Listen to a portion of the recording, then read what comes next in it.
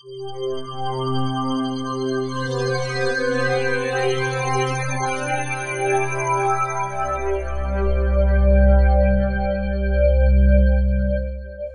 my name's Andrew Dawson, and I'm Senior Applications Engineer at Dynamic Signals, makers of high-performance GaGe instruments for the PC. Today I'm going to show you how to construct a portable, easy-to-use digitizer solution for remote and distributed testing. Imagine that you were charged with setting up a system to monitor multiple high-speed signals. Assume also that that system had to be accessible, controllable, and operable by multiple users. Now, you could set up such a system on your own. You could buy multiple GaGe boards, install them in PCs at the appropriate locations, connect them to a LAN. You could write the glue software that allowed you to control these multiple systems. But doesn't that sound like a lot of work? We've done this for you in the new GaGe FCiX.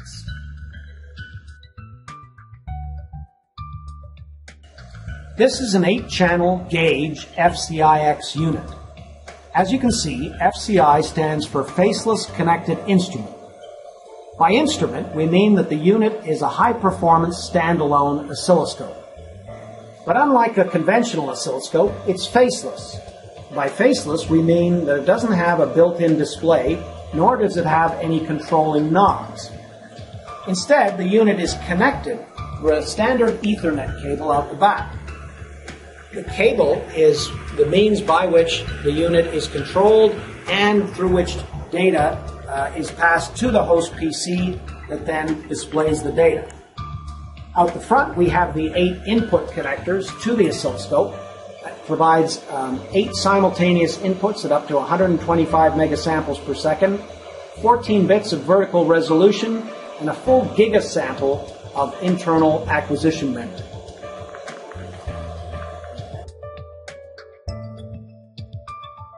This diagram shows the power of the FCiX's network connectivity.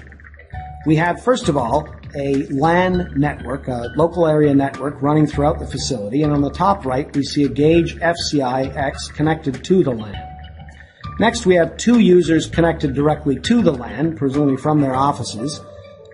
On the lower right we have a user remotely connected to the LAN, presumably from home, and then on the left we have a user connected through a wireless router to the LAN from his smartphone. All of these users can control the FCiX and monitor data coming from it.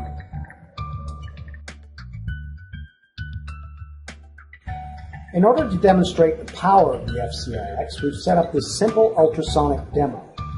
So what we have here is a standard fish aquarium equipped with a 5 megahertz ultrasonic transducer positioned at the bottom of the aquarium. The transducer is excited by an ultrasonic pulsar receiver which creates the high voltage necessary for the transducer and outputs a simple plus or minus 1 volt signal suitable for the FCiX.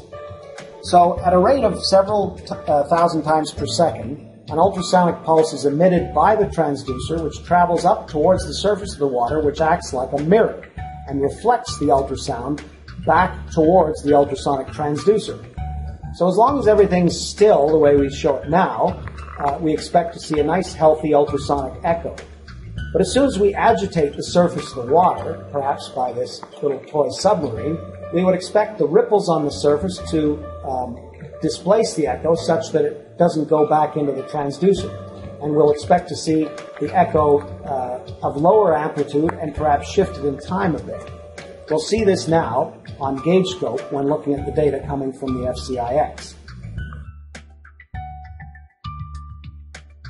This is the host laptop computer from which I'm controlling the FCiX unit through this Ethernet cable. Now, the actual FCiX unit is only a few feet away, but I could equally well be several offices away, or if I was using a remote desktop connection, I could be several time zones away. I'm controlling the FCiX unit from GaGeScope, which is GaGe's very powerful oscilloscope software, but I could equally well be controlling it from a software development kit program written in C, LabVIEW, MATLAB, or a host of other programming languages. Here we see GaGeScope capturing 4 signals from the FCiX. As you can see, channels 2 through 4 are capturing simple sine and square waves, But we're interested more in the ultrasonic signal on channel 1, so I'll zoom in on that. Now, if you recall, this echo is received by the transducer after the sound bounces off the ultrasonic mirror formed by the surface of the water. And because the aquarium is currently still, this echo is very stable in position and amplitude.